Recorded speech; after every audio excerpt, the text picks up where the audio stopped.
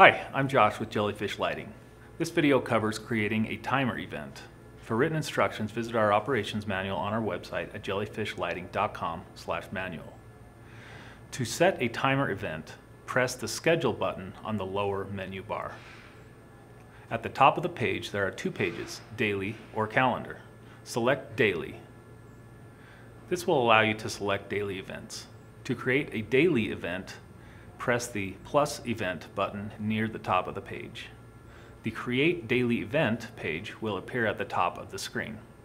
First, select the saved pattern to display. If there is not a saved pattern to choose from, one can be created using the Create Pattern page or Create Soffit page. After the pattern is selected, select the zone for which this timer applies. Then select the days on which this timer should be active and working. Next, select the start time and the stop time. The start time can be a specific time, or it can be at sunrise or sunset.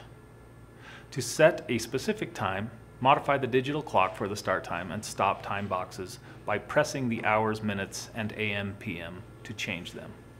To use sunrise or sunset, press the words to the far left of the start box to change the start mode from time to sunrise or to sunset.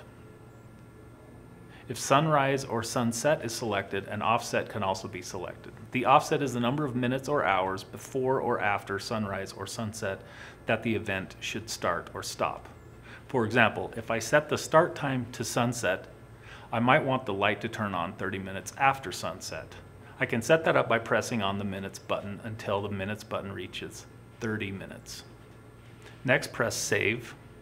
After the event is saved, it will show up in the daily timer list. That is how you create a custom timer. Thank you for watching and enjoy your lights.